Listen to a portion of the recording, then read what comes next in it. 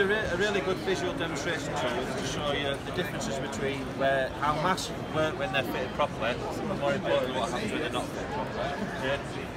So here we've got a head, there's a mouth, a hole in the mouth, it comes through the tube in, then we've got our lungs, so we can breathe in and out and we can see what's inside. So this mask is fitted properly. If I put some smoke inside,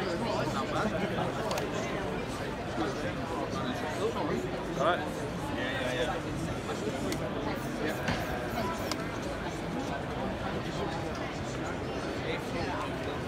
So I've got some smoke inside, so if we breathe in and out, you can see there that there's no smoke inside the lungs, okay? That's when the mask is fitted properly, that's all good and well. Unfortunately, people don't wear masks properly, do they?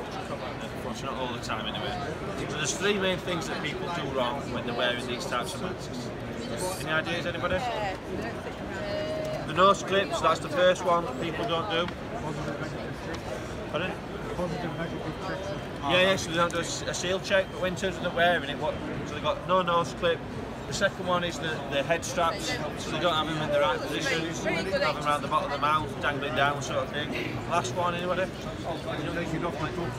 Yeah, that's one thing. Beards.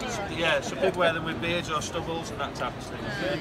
So this one, another demonstration, it's the same masks, fit the same. I've not done anything with the nose clip. Okay? So this time, I'll put a bit more smoke in.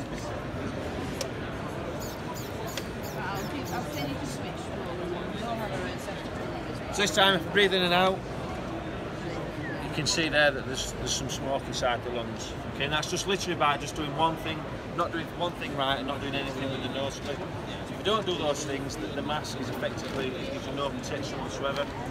So it's very, very important that you wear your mask properly, and these are the things that happen when